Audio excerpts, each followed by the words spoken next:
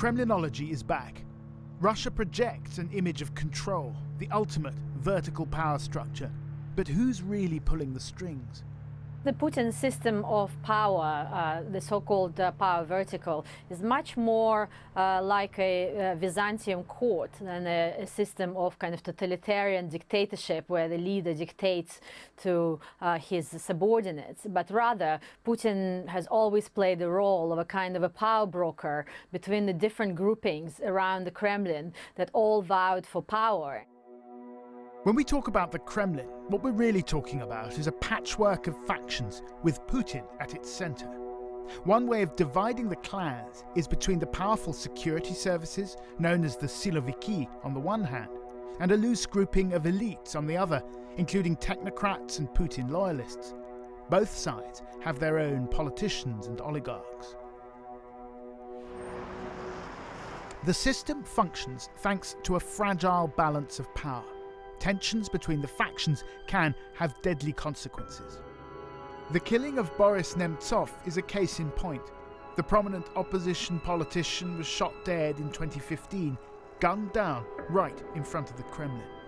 5 Chechens were convicted of the killing, but who gave the order? In the West, many blamed Putin himself.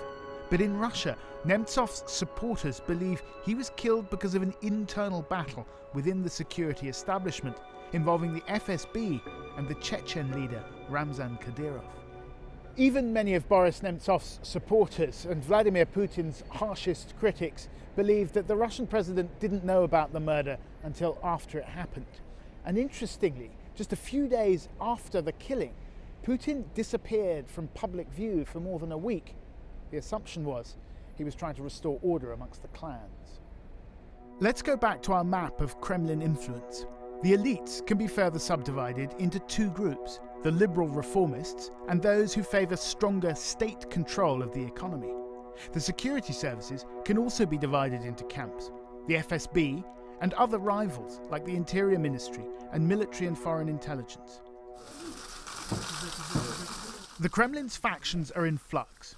Conflicts are usually played out behind closed doors, but occasionally they break out into the open. Late last year, Alexei Ulyukayev, Putin's former economy minister, was sentenced to 8 years in a penal colony. The case hinged on a sting operation by the security services involving Igor Sechin, a close confidant of Putin, CEO of the Russian oil giant Rosneft, and one of the most powerful men in Russia. In a country where institutions are weak, the Kremlin's clans cluster around individuals. Igor Sechin is widely regarded as a leader of the Siloviki, or one of them, and also as an advocate of greater state control.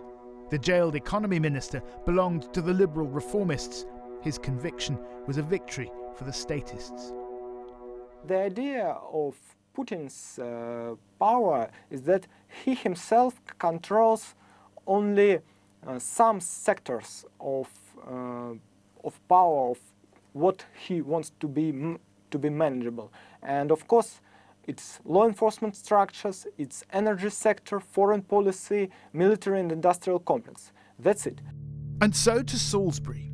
If we assume that Russia was behind the attack on the Skripals in some form, that leaves 2 possibilities. Either Putin ordered or approved the operation, or he didn't. And if he didn't, then was it part of the ongoing battle for power between the clans?